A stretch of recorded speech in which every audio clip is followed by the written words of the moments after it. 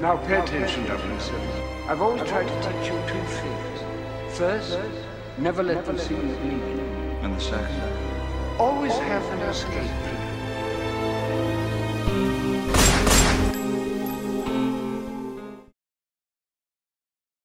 Good morning, good afternoon, good evening, whatever it may be, everyone. I'm Christopher Morales, that one Bond guy, and as you can see, I am joined with none other than Jocelyn Sia from Ladies Who Bond. We decided to do a new series and collaborate for this series. I'm super excited because it kind of shares a little bit of my background when it comes to, thrifting for Bond, but combining it with different perspectives. So, first off, Jocelyn, how are you doing? I'm doing good. How are you? I'm excited to be here and I'm excited to start this series. Do you mind telling the viewers what the series is going to be about exactly? Yeah, so we're going to be starting a collaborative budget series, and we're going to go through, I guess, every single movie. And we are both going to pick an outfit that we like and then put together um, basically a budget outfit, mostly from different websites and things like that, so you can recreate the look without having to blow your budget. And I mean, it's perfect for me, who I am still, you all know, I'm still getting through college and the college life, and a lot of those Bond fans out there who aren't able to, get Tom Ford or Turnbull Nasser and stuff like that.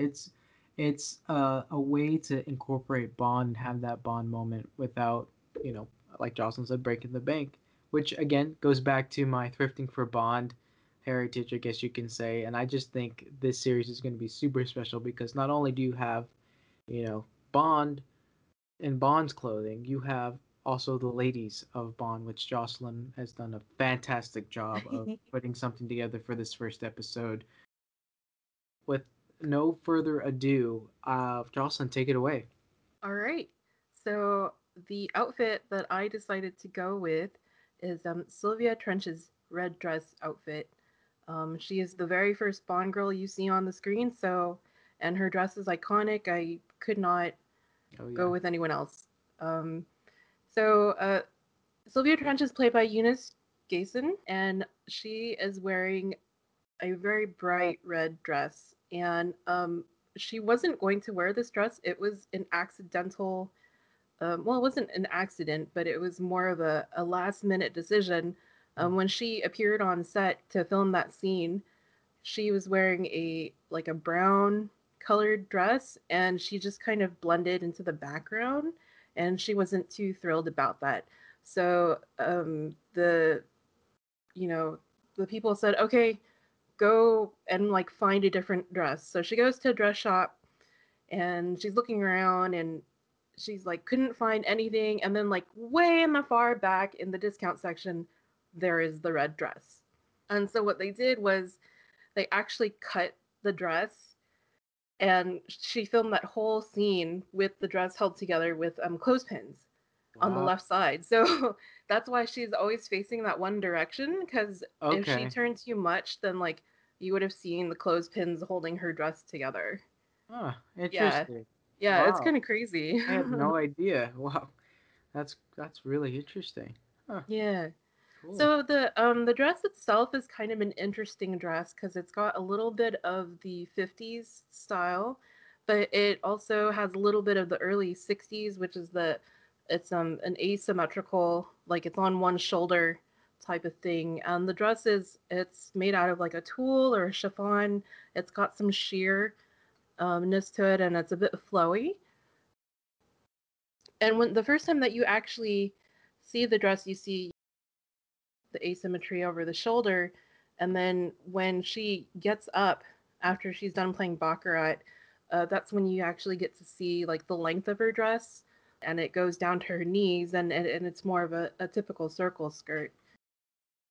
But not only does she have the red dress, but she has so many other things Yep. along with her outfit. I guess let's start with the dress. I picked out two different options. The best thing to do is to try to look at what do you call them, like bridal shops and things like that, and you might have a really good chance of finding this dress for like bridesmaids and things. So the first dress that I picked out is actually off of Amazon, and it is by a company called Runacell, and they supposedly offer custom sizing if you email them, but I haven't tried it. They don't have any ratings on this one dress that I've selected, but looking at some of the other dresses they have on Amazon, like it's gotten pretty um, good ratings. So this dress is about $80. That's like $79.99. So it looks really nice, and it has a wide variety of sizes, which is also something that I was looking for because I wanted to pick out something that I could wear myself since I'm a slightly larger person. The next dress, which is also similar, is a bridal shop brand called Azazi, and they offer the same dress, but it's or a similar style dress, but it's for $99.99, so it's a little bit more. Um, it does come in a wide variety of sizes, and you can email them to do custom. And they have a lot of reviews, so you can go onto their website and check out like people's pictures and how it looks on them. The one cool thing I like about that company though is that you can purchase or you can spend $10 and order the dress to have it delivered to your house, and you can try it on for size and then return it. It basically covers the shipping, so it doesn't cover the cost of the dress, but it gives you the opportunity to try it on. Not only do you just see the red dress, but there's actually a lot more stuff in her whole outfit. So when Sylvia gets up, she grabs a brown fur shawl. Um, and so I picked out something that it's like a beige, like a light beige brown color. And I found this one company that offers um, a nice shawl, and the company is called JJ's House. And so they have a very beautiful. It's faux fur. It's not real. It was probably real fur then, but not anymore. Oh yeah. And they have something for about $50. And then the next thing that she's holding is a gold rectangular clutch. It is a trifold. Um, and so you see her holding that along with her baccarat or her chips. So Yep. she's actually holding a lot in her hands. Yeah. And so I have suggested maybe going with a champagne colored bag that you can find on Amazon by Jessica McClintock. And now you can find like a trifold clutch, union clutch, for a lot cheaper. But I thought this was pretty good because then you also have like a name brand for an affordable price. It's about $28 on Amazon. Okay, and then there's the jewelry. So she has a lot of jewelry, which you don't even notice until you actually start looking closely. So she's wearing a ring, she's wearing a bracelet, and it's a silver like with um, black and silver rectangles. And then she has the brooch on her dress, which is it has like filigree work with a black gem. Then she's got earrings, which have like a front and a back to it. And then she has a comb, a silver comb in her hair. And so I would recommend going to this company that I really like. They've been around for a very long time, called 1928. And I think they even sell in department stores at like Macy's and things like that. But they sell costume jewelry for affordable prices. Like usually earrings and things kind of run at about anywhere from 15 to 20, and then they kind of vary depending on how intricate or how big the pieces are. And then the last thing is her shoes. And actually don't see her shoes in the movie, but I happened to find a still photo of her and her whole outfit, and black. She's wearing black T-strap heels, and that's kind of like a 1920s style of heel. And so the one company that I would suggest going with is Pleaser, Pleaser shoes. They make all sorts of shoes. They cover all sorts of different eras, but they're pretty affordable. So the one that I recommend is the Vanity 415. It's $45, and it's like a faux leather. So it's not shiny, but it looks nice, and the quality is pretty good. And that's her whole outfit.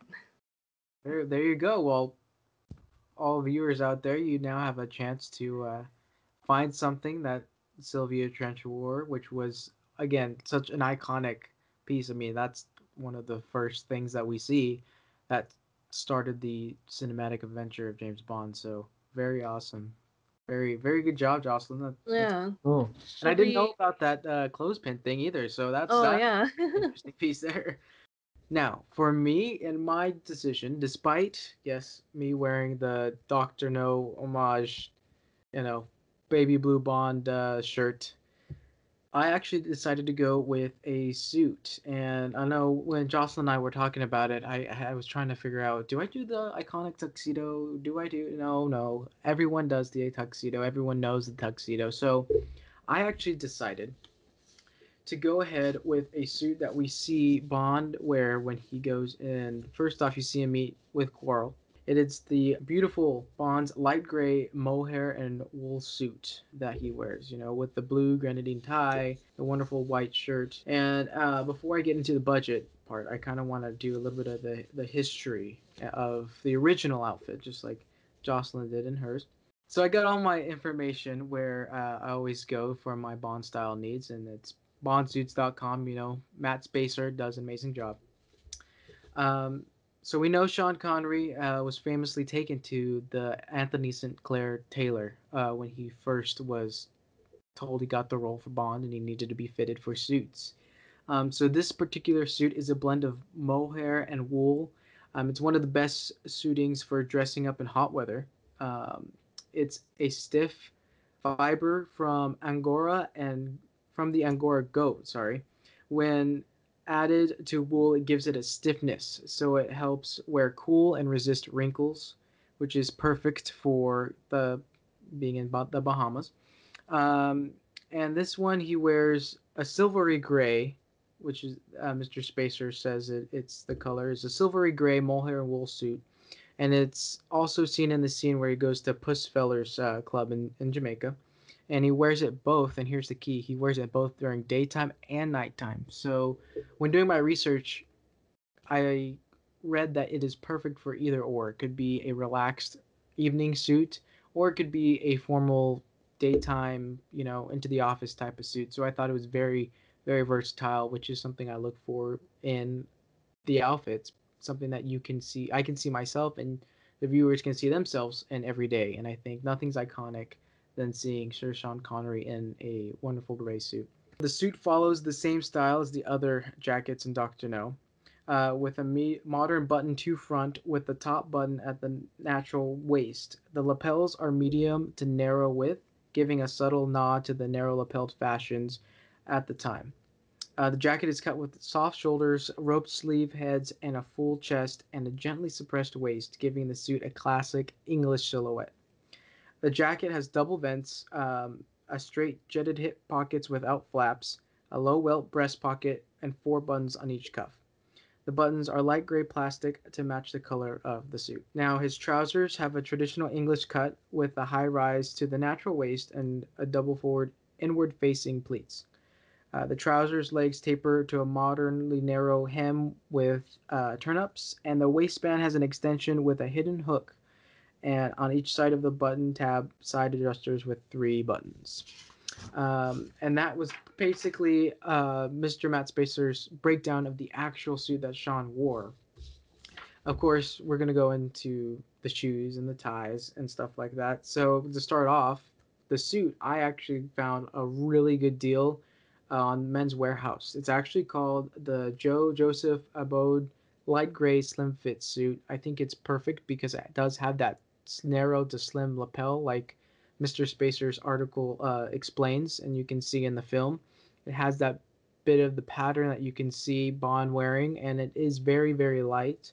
And it ranges between 179 for the full suit to depending on if you need alterations, because Men's Warehouse will do the alterations if you send an email in or send your measurements in, which is more of like a made to measure type of deal, and that will run you about $215 US dollars. So not bad for a full suit that you can get completely fitted to you and your size. And again, let me say this: everything that we talk about in the video will be linked in the description, of course, so you guys can check it out and have easy access to that.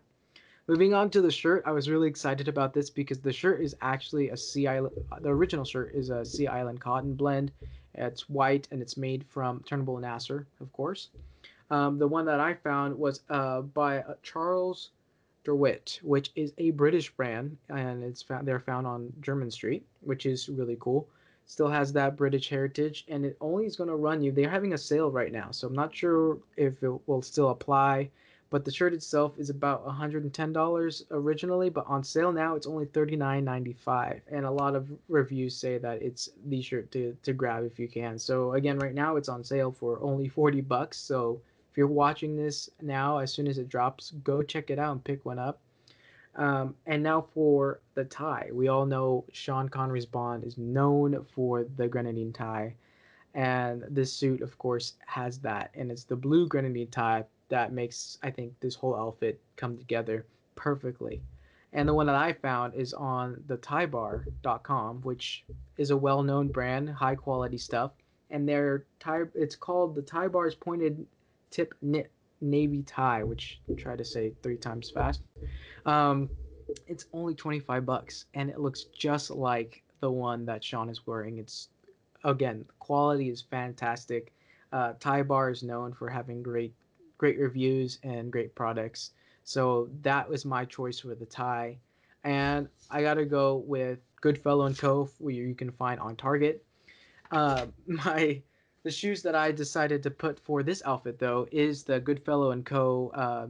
Joseph Oxford dress shoes, which you can find on Target's website. A great choice to pick for just everyday shoes. I have a pair actually. I have a pair that I own and I wear every day, and they've lasted for years, and the quality is there.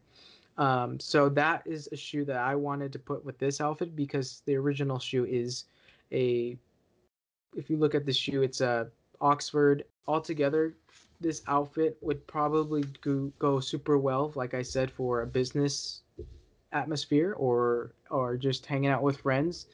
And super simple to put together, super simple to find. It wasn't too difficult. I mean, definitely not as many accessories as Jocelyn's outfit, but nonetheless, an iconic outfit because it's one of the first that you see cinematic James Bond wear. So that's my outfit that I put together, and I'm pretty proud of it because I think it's a great one to have if you have a chance to add to your Bond wardrobe is the classic gray suit with that wonderful grenadine tie. Can't go wrong with having a suit like that. It's timeless, right? That being said, I had a blast putting everything together, doing some research, and I hope you guys watching did too.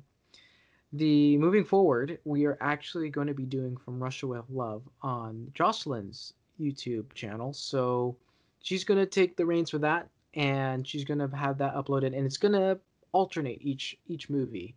So I guess you guys can see the pattern. We did Dr.No on that one Bond guy, and then we're going to head over to Lady Sue Bond for From Russia with Love, and we'll continue that pattern. So if you want to watch everything in order, we'll make sure we'll have that easy access for you. And if you want to bounce back and forth to your favorite movie, we will cover all 24, maybe even 25 if we ever get to 25 movies. And so that being said, I want to thank you, Jocelyn, for being part of the inaugural video of this series. Yep. Thank And you for being a part of this. This is a lot of yeah, fun. super happy. First episode went super well. I had a blast. Jocelyn, you take care. Everyone take care. Yep. Be safe out there. I'm Christopher Morales, that one Bond guy, and be on the lookout for Jocelyn's upload of From Russia with Love. So we'll see you then. Take All care. right. Bye.